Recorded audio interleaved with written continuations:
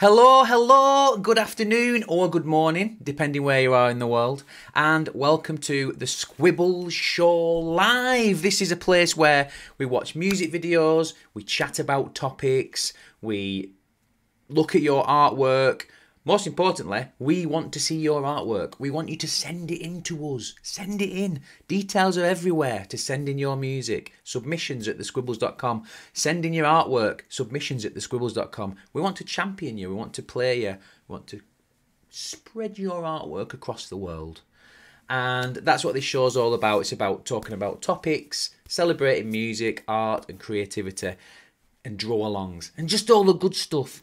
So I'm going to start today's show with a little story from my book, Meet the Squibbles. You can get this on Amazon. And it's full of amazing characters, and see what you think. At the bottom of Mr. Pumpnose's garden, not too far from you, there's a world of little creatures, and none of them feel blue. They're wonky and squiggly, twisty and bibbly. Some of them smell, while others are squibbly. But all of them smile to make life feel much better. So shrink yourself down, maybe write them a letter. Show them you care with a laugh and some love. And if any are cheeky, just give them a shove. Meet the Squibbles, dear reader, and open your heart. Turn the page, snuggle up, sit tight, and let's start. And here we have a map of Squibblesville. And we're going to pick a character on here today.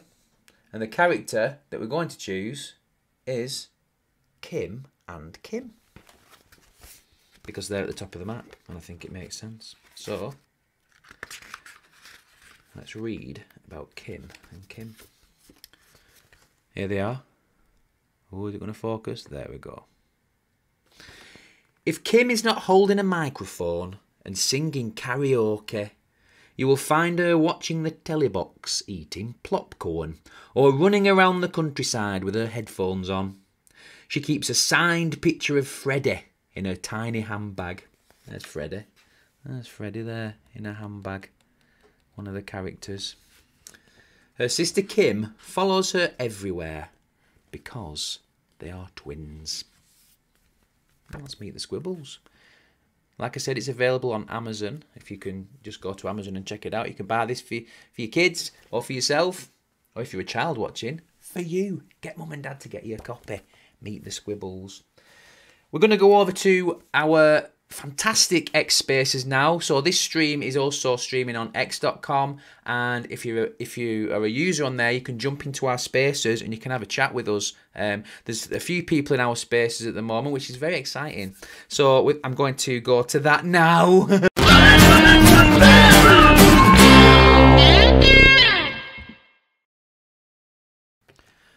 Well, here we are at X Spaces. I got to put my headphones on so I can hear everyone. And if you're on the floor or if you're on the top, honestly, my Spaces has decided, as these things always do, to start messing up. So the Spaces that I'm hosting, I can't actually see anyone. And on the computer, it says that people aren't even speaking.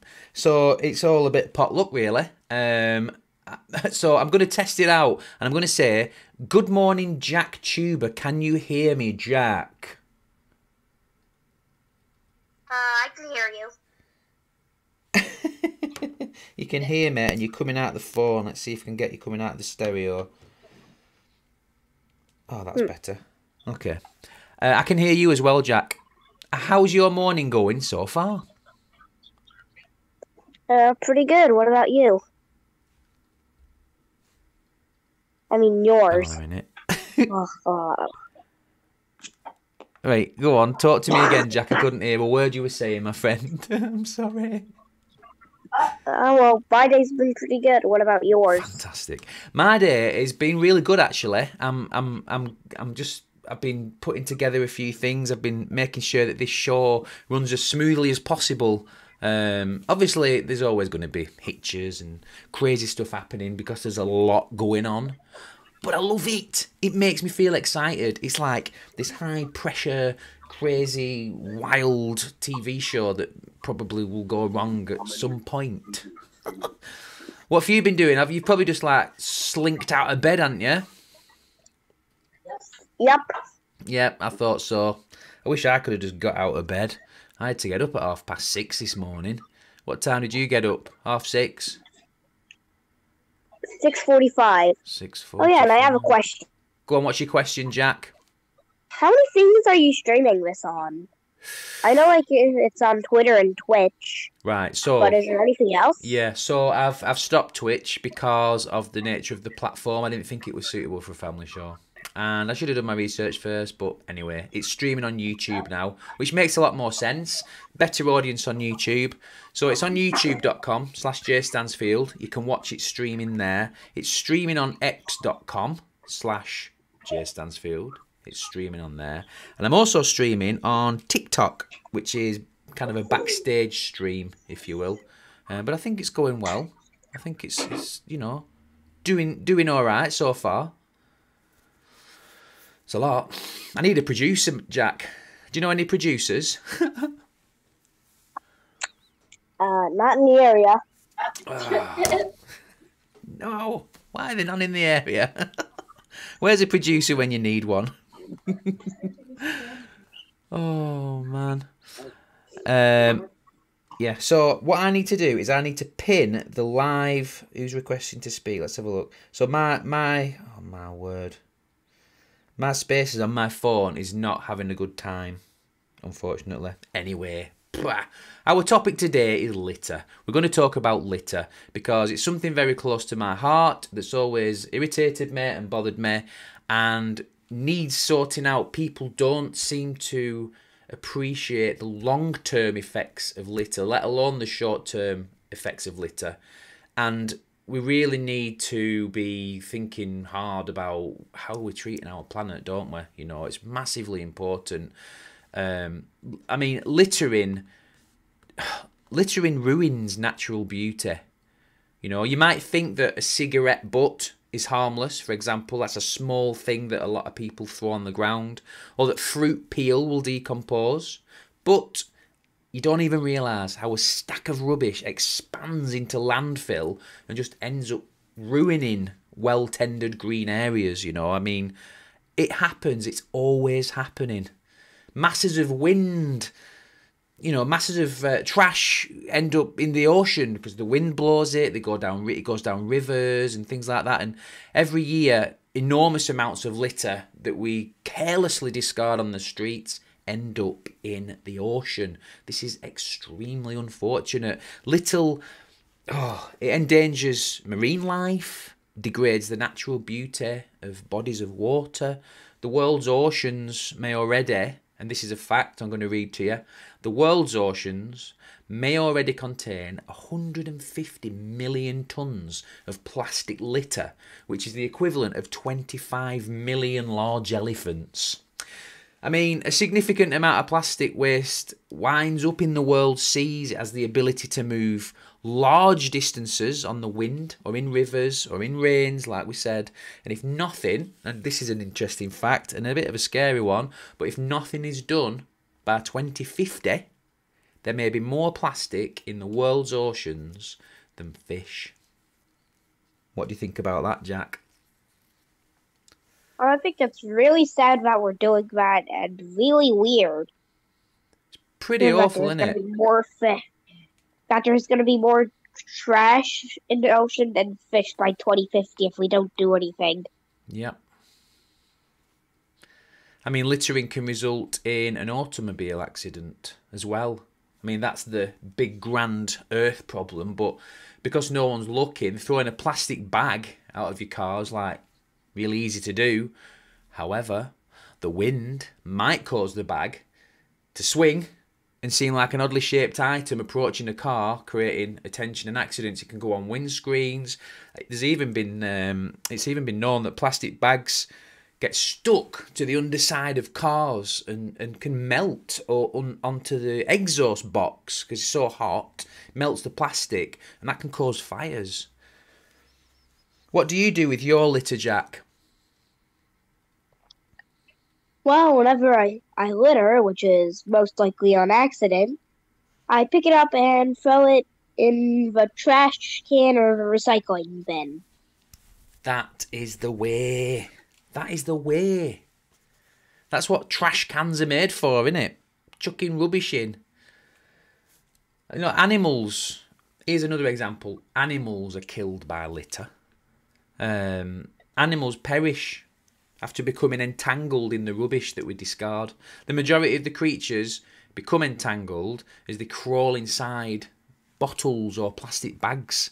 They injure themselves, starve to death as they try to flee, and it results in the everyday slaughter of fish and the progressive decline of marine life because they're getting all trapped up and caught and perishing. So believe it or not, the garbage, the rubbish, the litter that we generate is actually endangering more underwater animals. It's not good, is it? Not at all. Not good at all. Jack, you're going to have to help me, my friend, in our space today. If anyone requests to speak, so if you're listening in and you want to come up and have a chat about what we're talking about, please do. It's lovely to get conversation. It's streaming. It will be forever available online for people to listen back to and watch and hear and things. So if you want to come up and speak, please do. Jack will assist me because, like I said, my space has gone weird. And you'll have to let me know. You probably have to let me know who's speaking, Jack. So look, I can see who's requested. That's good. Raina, yay! So I can do that. That's worked. But I just won't be able to see you speaking. Probably. I might have to restart my space on the computer. Anyway, Raina, it's lovely to hear from you. How are you? Good morning, Jack. Good morning, Jay. It's good to hear your voice this morning. This is my first time listening to Squibbles, and I'm not, well, I wasn't working before, like not as a teacher again, but I'm getting ready to head out the door here, and I get to take you along with me. That's lovely. How are you finding our discussion about litter? Really happy to hear how Jack responded with, if I litter, it's only by accident, and what he does to be responsible, because it really is scary what litter can do when somebody thinks it's just them. Alone littering, that's wrong, because it's multiplied by all the people on earth who do it, isn't it? Absolutely, yeah. It's not good. It's a collective effort. We need to step up together and just really make more of an effort, I think. You know, it's so important. It's so important to do. We, like I was saying before, we don't really understand the long-term ramifications. Well, some of us don't understand the long-term ramifications of litter. I mean, even farming is harmed by litter. You know, litter may harm crops and halt the growth. And the accumulation of trash causes the deterioration of our natural environments. Animals, like we said, can perish from consuming items like plastic garbage or metals if they find litter on a farm. You know, it's just crazy. It's absolutely crazy. You know what I enjoy watching are videos online with cleanups, like people who clean up yards and different things, and that's kind of left or tidying them up, and that's led me to pollution cleanup videos, and it's been really neat to see in some different countries, like a river. You can't even tell if it's a river because it's so polluted, and then you have a big group of people in the water cleaning it up and how it gets flowing again. I like seeing that, and ocean cleanup. And I love, I don't know the high school kid's name.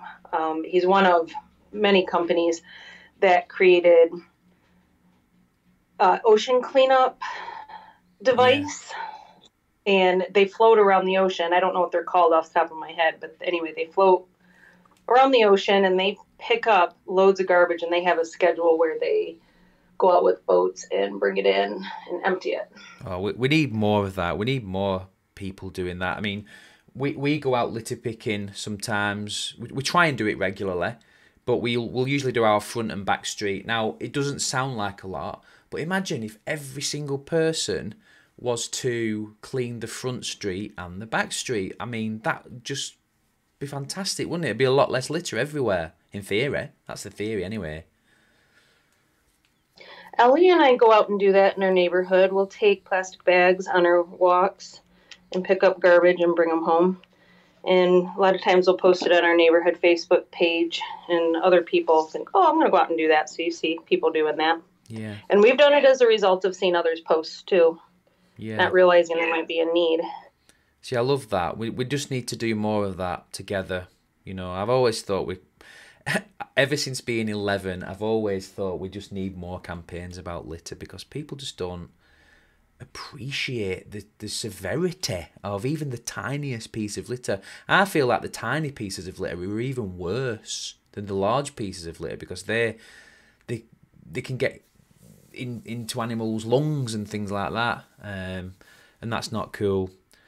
So what I'm going to do is we're going to go to a cartoon, and we're going to watch a cartoon from A Up Duck. You'll be able to hear it on Spaces if you're not watching live on YouTube or on X. So if you've just tuned in, we're live on X.com. We're also live on YouTube /J Stansfield. You can tune in there and watch it. You can tune into X and watch it. You can jump on our Spaces and have a chat with us if you want. Our topic's about litter, and this is a cartoon about the very topic we're talking about, all about litter. So hope you enjoy it, and we'll see you back here soon.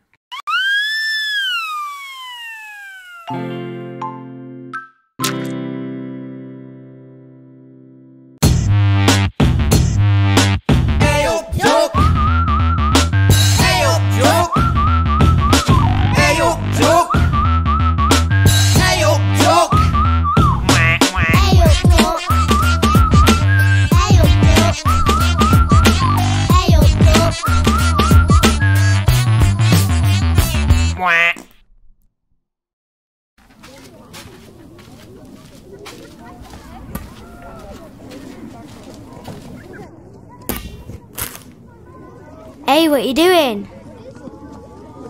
Weasel, you do know that there's a bin right there? We only have one planet, Weasel. Littering damages the habitats of small animals. Sorry, Hedgehog. I didn't know throwing my packet on the floor was harmful. It's really important we keep our community clean. That's right, Duck. If we all do a little bit, it makes a big difference. I want to make a difference then.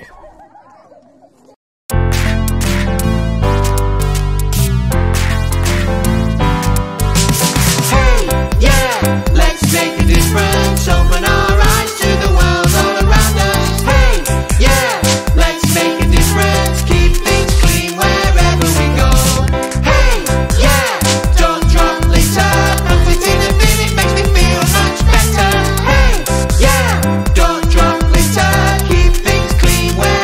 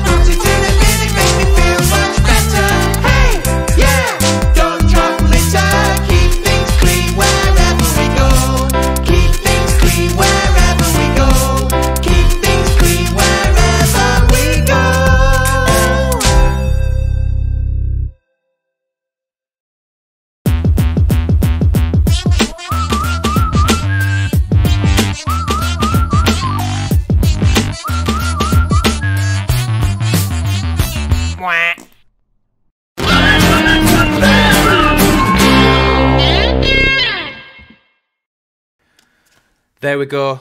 Litter. Don't drop litter. Pick it up. That was A Up Duck, made by Kid Toons UK. You can check out. There was three seasons on YouTube. A Up Duck, Kid Toons UK. Check it out. I think you'll enjoy it. Good for kids. Good for learning. And good for talking about topics. Now, we're going to do our art prompt now. So this part of the show is we come up with an art prompt that we can all draw together.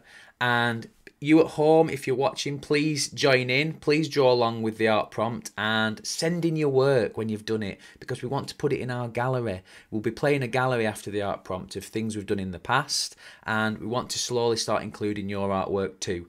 If you want to send something in that's not been an art prompt, fantastic. Send that as well. We also want to see your music videos. So let's, without further ado, we're going to come up with an art prompt. So we'll be back in a second. Yeah, it's time for the art prompt. Get your pen and paper or your tablet. Art prompt. Now then, boys and girls, let's do this. So the way we do this is one person comes up with a word, and then another person comes up with a word, and then another person comes up with a word, and that brings us to our art prompt. And that means that we can just, you know, draw the thing, do the thing. So I'm going to start with Raina. Would you like to come up with the first word? Oh, the pressure. Happy. Okay, that's a good word, isn't it? I like that word. Jack?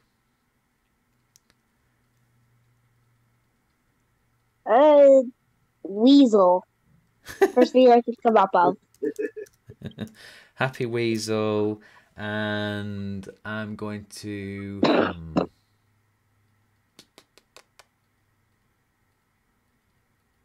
I want to try and tie it into our topic. So we've got Happy Weasel. I'm going to say picking. Go on, come up with another one, Raina. Singing. Say that again. Singing. Singing. So Happy Weasel, picking, singing. Litter. Litter. Is that what you just said, Jack? Litter? Yes. Yeah, okay. Well, once I can get back to my computer, 'cause it's decided to stop messing up. Standard. You know, just standard. Standard. We should be alright.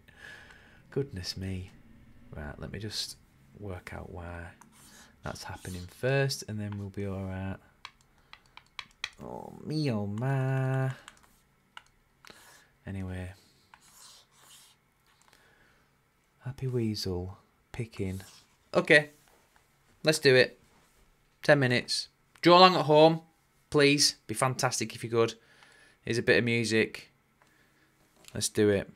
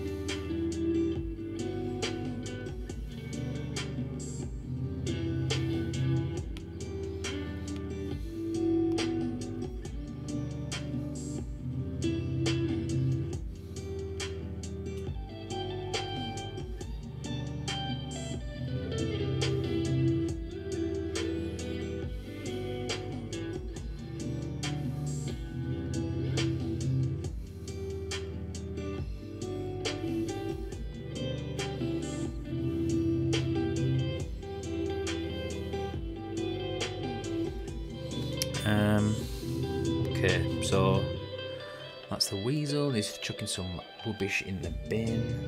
Let's just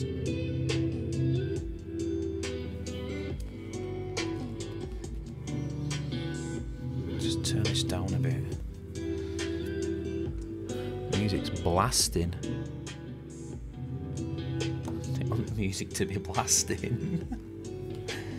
So here's Weasel, and I think we should give him a brown top and slightly darker brown legs. And we'll make this litter picker grey. Just drag the grey on like that, and make it a little bit darker. Okay, I think what we can do, turn that down a little bit because it's a bit too loud. We'll make his head this a lighter brown. Oops, turn that off. Make his head a lighter brown, like that. We'll give him a little pink tongue, and then make his mouth just slightly darker inside. We'll make his teeth white. Makes sense. The end of that litter picker, I think, needs to be, let's make it yellow. Let's make the handle yellow. Now then, the bin. I think we should make the bin grey, because bins are usually grey. Let's fill all that bin in, like so. Blip, plop, blip, plop, blip. Oops. Oh, I quite like that actually. I'll keep that. Make the grey a bit darker, like happy accidents. Happy accidents are good. Up there. Oops. Not too happy. That piece of litter needs redoing around the edge.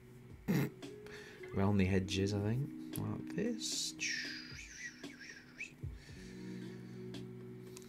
Do you know, I might put a few little dots on that bin. Maybe a few flies buzzing around. It's a bin, a stinky bin. So let's have a look. I'm going to do a W on Weasel's top, which stands for Weasel. And I might do a few hairs on his face. Are Weasel's hairy or smooth? I don't know. Make all his body have hairs on it. Makes sense to me. Okay, so he's doing that. There's litter on the floor. Piece of paper.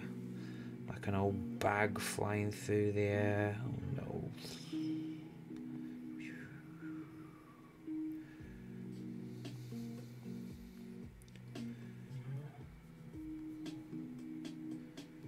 I'm going to write something. I'm going to put pick up your litter. Pick up your litter. That's what he's shouting. You know, when I was 11, I wrote a poem about litter, and I got it published in the local newspaper, and I was buzzing about that. You can't really beat being celebrated for something you're passionate about, you know. And that's why I want your artwork on this stream, so we can see what you've done, see what you're drawing, see what you're creating. Really important. And if you're in this space and you're doing art, what I'd like you to do is, when you've done it, if you can post it into the comments, that would be very helpful. If you can't do that, then, well, then you can't. But it'd be ideal if you did.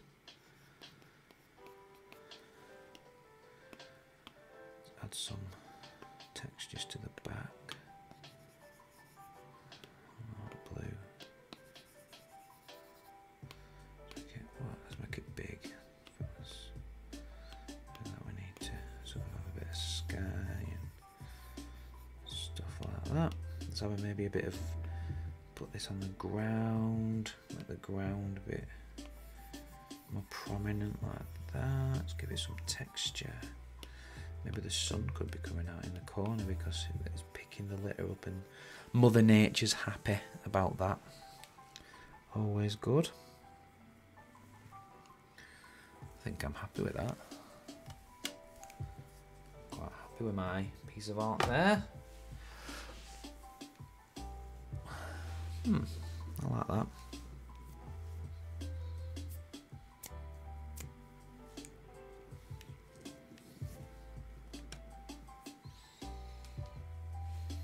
I'll just share that to the group. Let's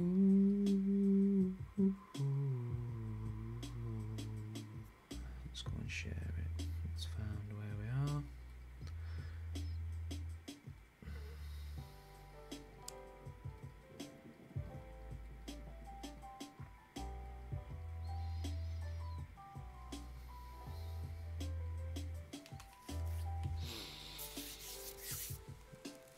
Have we done, Jack? Are you all sorted?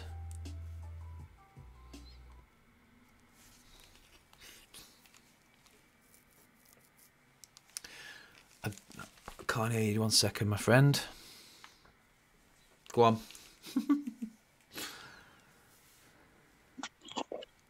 I'm almost done.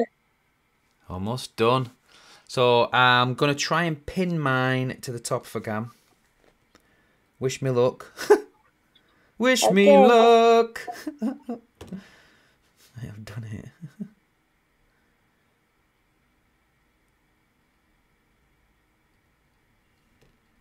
Rain has disappeared. I'm assuming she's had to start work or got rugged. One of those. You never know with these spaces. You never know what's going on. But I really enjoyed that.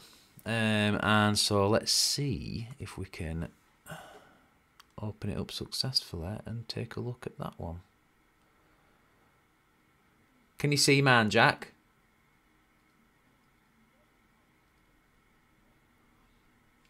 Can you see it in the space? I see it. It's pretty cool. Do you like it? Uh-huh. He's kind of getting frustrated. He's like a frustrated weasel. Yeah. He's like, pick up your litter!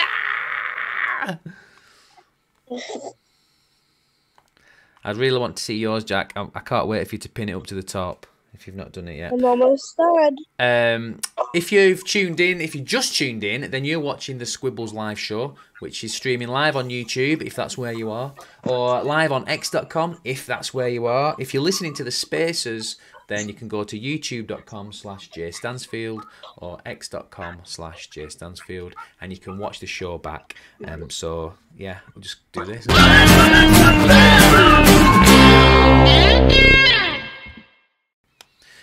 We're currently just doing our art prompt and just waiting for our lovely friend Jack Tuber to post his to the top, which we're going to have a look at in a second. And after this, we're going to just have a quick look at our gallery of some of the past art prompts that we've done during this session, which have been fantastic. And I can't wait to start making more collages of the work that we've done. We've done hundreds of them. Hundreds! Just looks so good. So you let us know when you've pinned it, Jack, or posted it into the comments. Either way, I can see it and I'll be able to bring it up on screen to show everyone.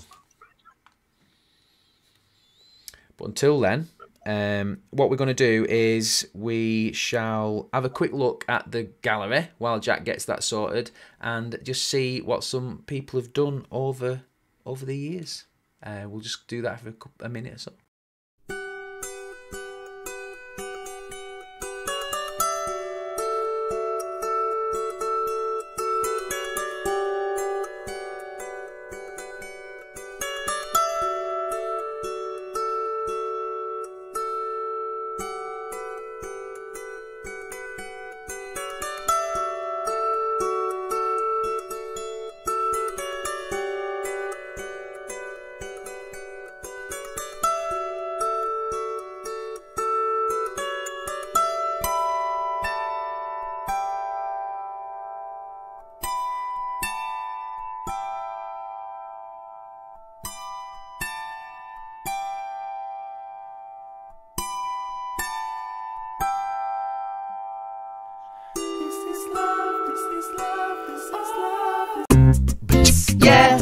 It's time for the art prompt. Get your pen and paper or your tablet. Art prompt. And we're back. Let's have a look at Jack's art prompt. Let's see what we've come up with. So our happy weasel picking, singing litter. Oh, look, I love that. I love your weasel. Look at his little face. Yep. And the singing litter. The litter's so happy that it's being picked up. Yeah, so happy that it's singing. I love that, Jack. That is a fantastic piece of artwork, is that? That's brilliant. You know, so the thing with litter as well is it's very expensive. It's really difficult to calculate just how much littering costs over the world. Many countries devote significant resources to cleaning and collecting trash, which is far more expensive than dealing with the litter effectively from the start. If they put money into campaigns, you know, maybe we'd be in a better place. We wouldn't have a crowded sewer system, dirty streets, if we all just put litter in the bin where it belongs. The money spent cleaning the ocean, unclogging clogged sewers and removing rubbish from the streets may be better spent. That's what I say. And think about the animals. So we're going to watch a little interview now, and there's also another draw along with Frederick III. Now, Frederick III is our special host. He only comes along now and again, but Frederick III loves drawing, loves talking to people, and so here is a little interview that he did with a young artist called Isla. I hope you enjoy it. Some good conversation, and we shall be back very soon, so enjoy this.